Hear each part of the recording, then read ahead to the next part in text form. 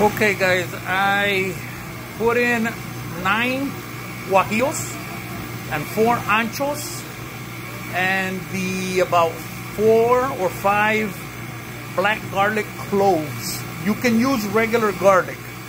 I also put in half of a large onion and salt to taste.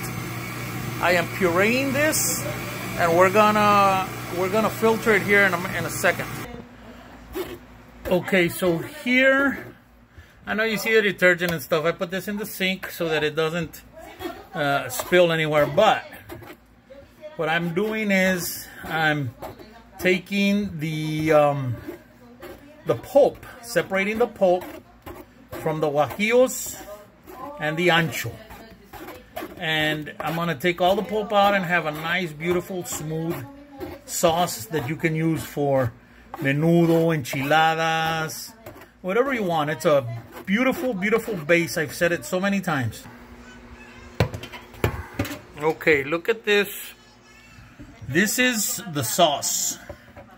You can see it's nice and smooth. And look at that. Good Lord.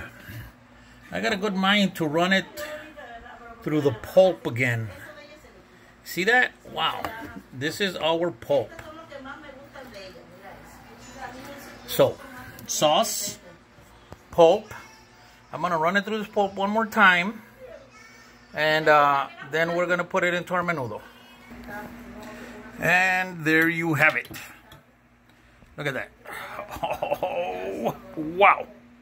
Some nice base sauce of guajillo and chile ancho. It's so delicious.